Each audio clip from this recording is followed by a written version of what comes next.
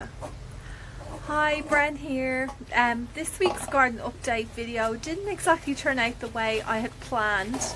I came out here this morning and I was greeted by what you see behind me, absolutely really strong winds, which was completely unexpected. And when I looked down the end of the garden, I couldn't believe what I saw, but my greenhouse had completely broken and everything was all around the garden, all the plants, the pots, everything that was in there was all around the place. Sorry, just got distracted. The kids are home from, they're on school holidays. Anyway, thankfully, last week I'd mentioned that this week I was planning on getting all my tomatoes seeds sown, and thankfully I actually didn't get around to that. So even though the greenhouse is completely broken now, I didn't actually lose that much stuff, which I'm really grateful for. Like, could you imagine if it was in a couple of weeks time or even a month's time full of seedlings? It would just be heartbreaking. Anyway, so the tomatoes haven't been done yet and I will get them done soon, but in this video I want to show you what I have been up to this week. I have been doing a serious amount of mulching around the garden. I've also been potting up containers as well with lovely colour for springtime, and I want to show you all of that now. But let's start off down at the back. Well, here it is, the collapsed greenhouse. I mean, things could have been so much more worse. If this was in a few weeks' time, I would have lost so many seedlings, all my tomatoes and eggplants. But let me just show you the damage, which actually isn't that bad. So I have this tray here that I showed you last week with all the Asian greens. A lot of them fell out. They're a bit mixed up now and I'm not sure which is which, but I'm going to pop some of them in the ground this week, and I have a new area that I mulched that I'm going to show you where I'm going to put them. And I actually put out 2 or 3 of these trays of Sweet Alice yesterday as well, and I'm pretty happy I did that. This broke my little saucer, but I should be able to glue it back together.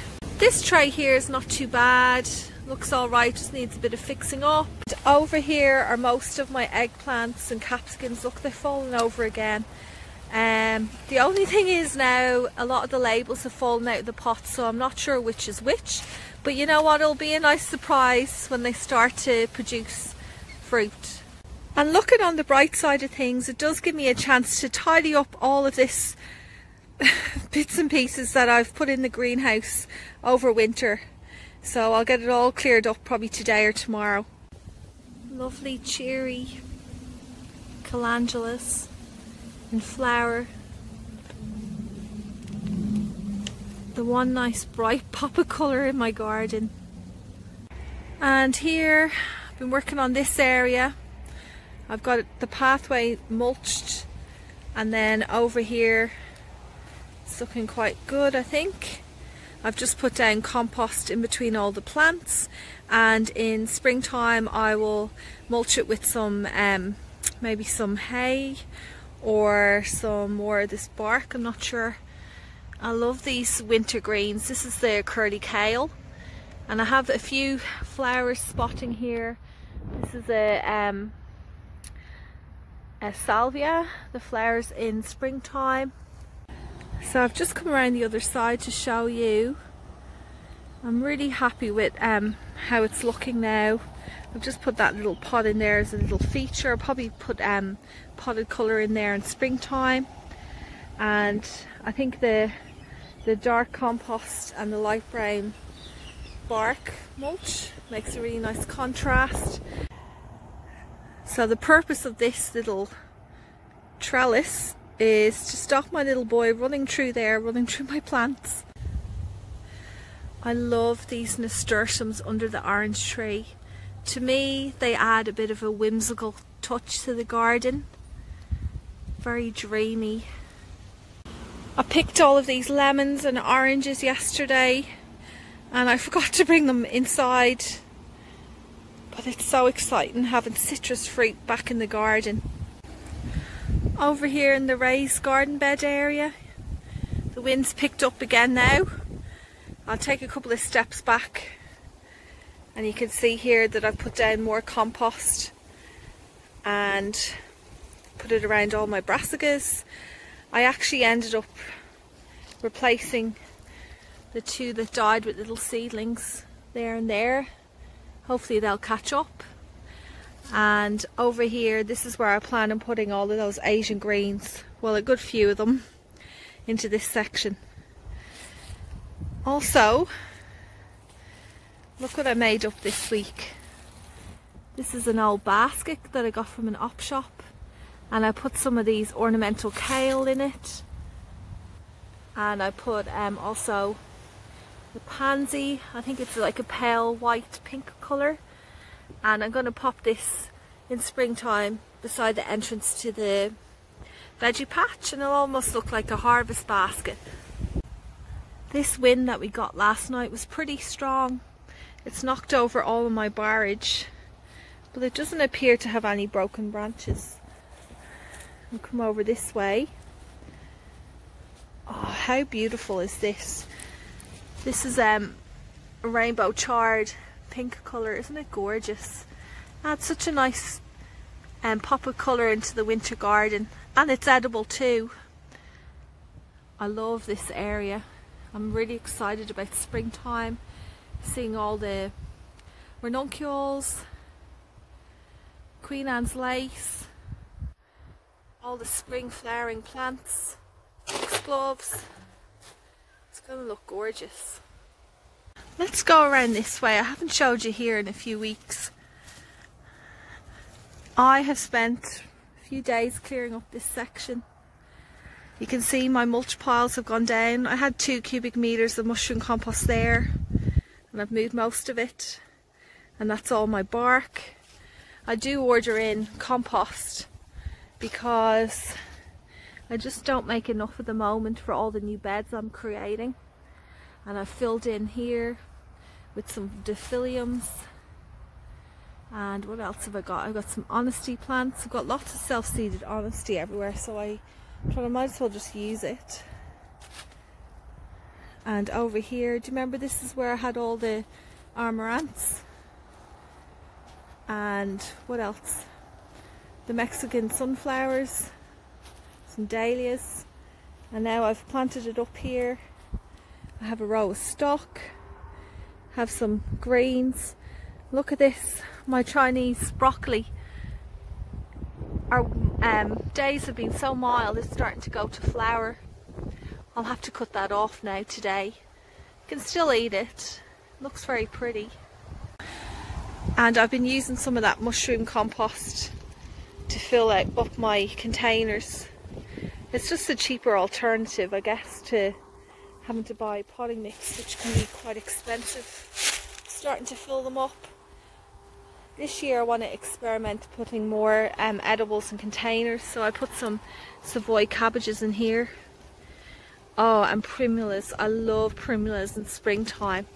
I put some more up here. This is an old wheelbarrow that we had when we moved into the house. The previous owner left it behind. And I've potted up loads of different things in here. I've transplanted some Nigella. Got that popping up all around the garden. I've got a foxglove in there because, you know what, I thought, might as well see how it goes in a wheelbarrow. Why not? And lots of primulas. Some more grass, ornamental grass, the bunny tail grass. So this will look lovely and colourful. Well, hopefully it will in a couple of months. If you come around this way, this is where I had all the self-seeded, you can see them all there, the honesty plants. So I've transplanted a few out along here to have a drift of them. And over the other side, oh, I have one flower on a pansy. Look at that, isn't that beautiful? Lovely and cheery. And beside that I've got lots of these are wallflowers. They're the same wallflowers that I've put into my upcycled fire pit. It's like a vibrant reddy orange colour. And then I've just got some more silver beet. These are all little baby foxgloves, lots of them. There's a bronze fennel. So lots of lovely plants. They're all so small at the moment, but I really wanted to show you them all so that you have something to refer back to. Here's another little pot here that I got off my husband's grandma. And I put some daisies in there and primulas. I love the colour white in the cottage garden. It really accentuates the greens and the browns. I've been working on the area by the front door. This is only the start of it, but I put some geranium cuttings in here, some lamb's ears, you know, just shove them all in, see how they go. And then some more of the bunny tail grass, and I'll go and show you the one up above it. And here's the other one here. I did have these sticking up. These are flax, that's what they're called, but they've fallen over, but that's alright, I'll fix them today. I popped in a nasturtium that I found self-seeded in the garden, some daisies, more gazanias that I literally just snap off and push in the ground where I live, and they grow, which is amazing getting them because they're just like free plants, aren't they? Lots more pretty jonquils flowering. The smell of these are just beautiful. I still find it strange that they flower in midwinter here in Australia, where in Ireland you'd only be getting these in springtime. I might pick a few and bring them inside. The camellia tree now is pretty much finished blooming. Put on such a lovely show over the last couple of months. It's time for me to head back inside. I've got the kids home. They're on school holidays. You can see around the garden that they've been playing out here, making forts and having fun. This is one of them over here by the apple tree, enjoying themselves. Okay, well, I better head off for now. Sorry this being so windy in this video and so shiny and glary. It was just hard to record, and I had to record it today, otherwise there wouldn't have been an update this week. But thank you so much for watching, and I'll see you all next week.